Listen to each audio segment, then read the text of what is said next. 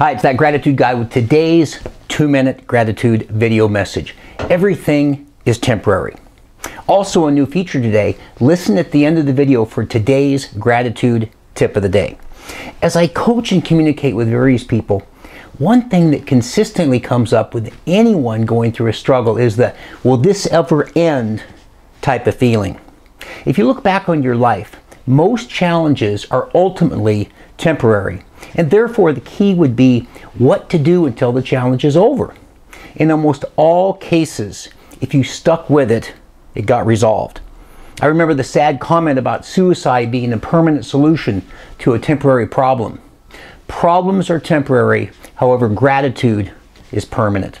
By embracing gratitude and focusing on all that you have in your life, it makes it much easier to navigate those seemingly insurmountable challenges and makes us remember that this too shall pass. Being grateful, using a gratitude journal, associating with positive people, and being aware of your self-talk will assist you in keeping you mindful that even the toughest times are ultimately temporary. Now the gratitude tip of the day. If you write in your gratitude journal, not just think it and say it, you will always have a permanent record of all your gratitude thoughts. Give gratitude a try. It works.